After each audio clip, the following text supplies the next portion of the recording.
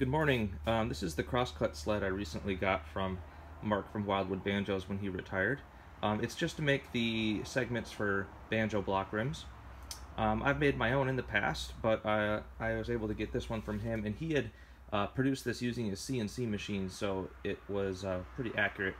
The one thing I had to adjust though is this. When making these block rim segments, this length right here determines what size rim it'll be. He only made 11-inch banjo rims, so he had this block screwed down over here.